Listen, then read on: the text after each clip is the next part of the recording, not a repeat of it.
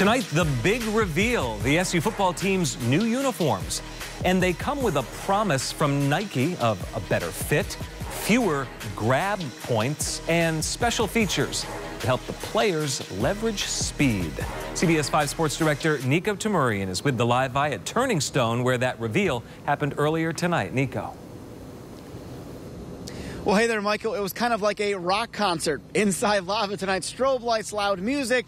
And then Dino Babers and the Orange came out with those new uniforms that are certainly a mix of being modern, but also paying homage to the past. It's something fans almost universal, at least on social media, are enjoying. Now, they're new in the sense that for the first time ever, right across the chest, they say orange. We've never seen an SU football jersey in history going back to 1889. This had the name on the front.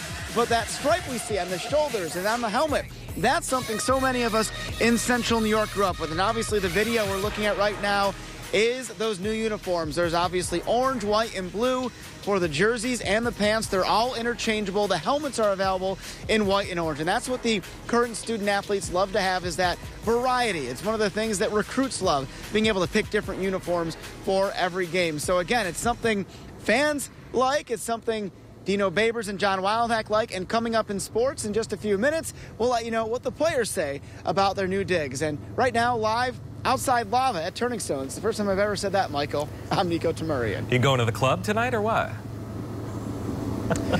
No, that's a hard no. Although Matt Halsworth and I did see the buffet in there. We are thinking about that. Oh, you're dressed for the club. All right, we'll see you a bit later. Thanks, You don't Nico. want to see these dance moves, all right? Oh, come on. You're right, we don't. An extreme weather day. Thank you, Lydia. CBS 5 Sports Director Nico Tamurian is feeling the pull and the oomps of Lava nightclub. He's at Turning Stone. I can't even get through it with a straight face. He's at Turning Stone.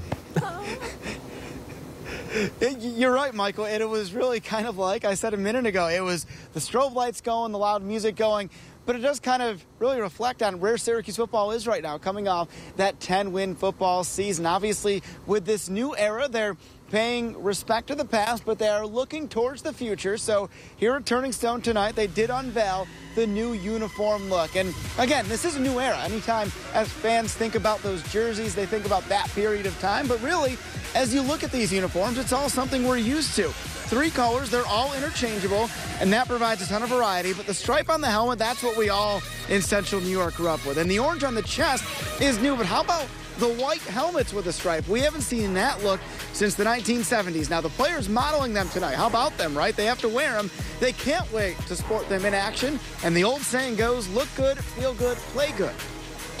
The team got to see him this morning. The guys that, that was, take part of what happened tonight, we saw them a little earlier, but, the team, got to see them this morning, so, it was a great reaction. Man, I love the uniforms. The other uniforms were great, but these ones are just different, man. It's the most updated uniform. You got to play. If you want to play good, you got to be wearing nice stuff, and this is exactly what I wanted.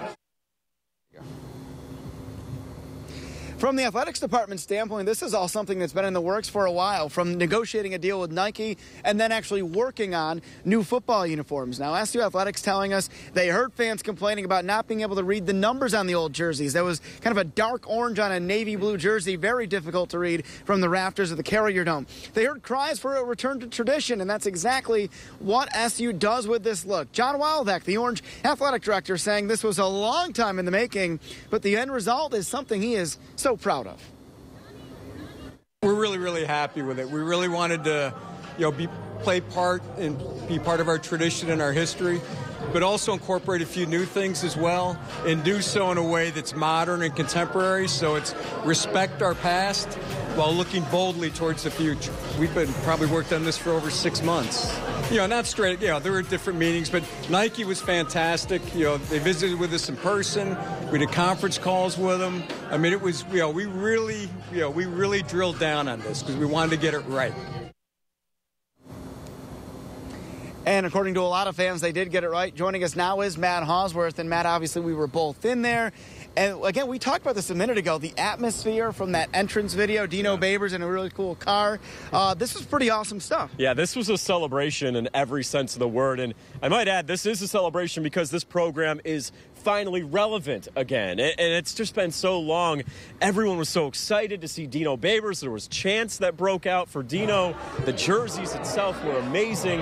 And you see the looks on these fans' faces inside of the Lava nightclub, and they were absolutely loving it. Everybody's so excited to see this team, and especially these brand new threads. No question about it, man. I think a lot of fans liking the old stripes on the pants, the shoulders, the helmet, you name it. And fans can expect to be able to buy these jerseys sometime in mid-August. But right now, for Matt Hosworth, I'm Nico Tamurian live outside Exit 33 in Lava at Turning Stone. Neither one of you are going to dance, huh? No. What do I have to do to get a dance around here? Thanks, guys. Do you want to? No, he does not.